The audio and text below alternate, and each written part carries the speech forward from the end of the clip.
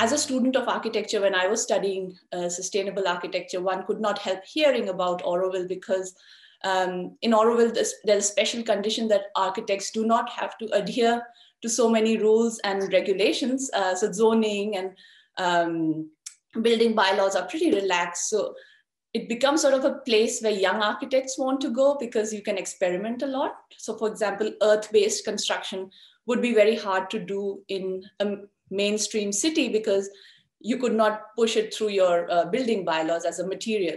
But in Auroville, you could experiment with that, and that really attracted me as a young architect.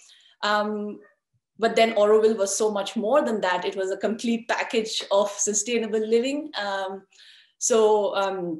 I also got to learn about wastewater techniques, also generating your own energy through wind, through solar, also living with a low impact because Auroville is away from the city. It's a community in itself, and you're always encouraged to sort of reduce your impact. Auroville has also a lot of organic farms in it. So it also re-established my connection with food.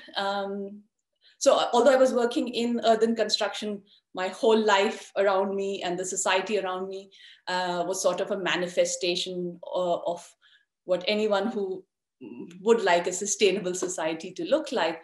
So I spent 2 years there and I enjoyed every single minute of it. So when I was living in Auroville, I had a bike and I biked everywhere. So I tried this idea of crowd mapping within Bangalore and just asked people who were biking and who were walking to just record their journeys and then share it on a map.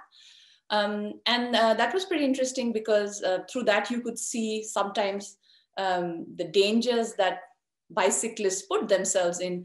So I just wanted to share that and then bring that to the table in a discussion on sustainable transport that, hey, although we want our people to bike and to walk, but the infrastructure provided is not up to date. And that might be a contributing factor for people wanting to have a car because then you are safe, you're sort of in your insular space. Of course, there are hundreds of issues that car drivers face, but then the absence of those infrastructure measures might lead people to aspire for a car, which in turn does not fit into the whole sustainability agenda.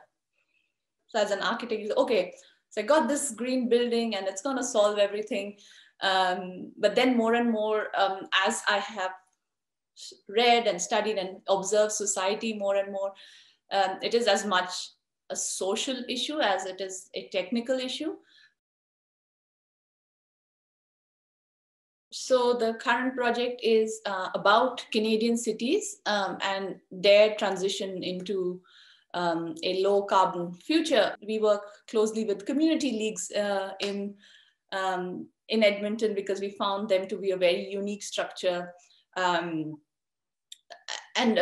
sort of there are a lot of community leagues in Edmonton that installed solar on their rooftops and then conducted energy retrofits. And we were very interested to know how this influenced the neighbors or the members of the league. Edmonton has a huge advantage. It has this 100-year-old community organization which enjoys the trust and respect of its people. So what happens when such an organization takes on the idea of sustainability? What we found out that leagues are ideally suited within neighborhoods to lead this transition.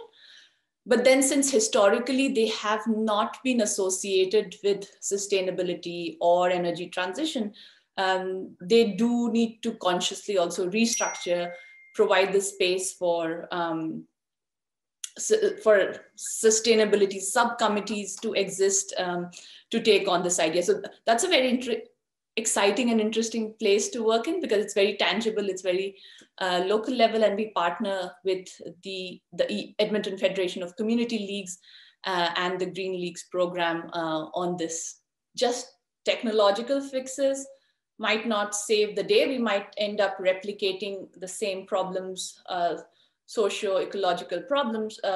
We might solve the climate problem, but then if we look at it as a long-term chance or a chance to rethink our society, fix all that's going wrong, I think this is a great time in history to do that. It makes the problem more difficult, but then also, but it's an acknowledgement that it is a complex problem. It is a wicked problem.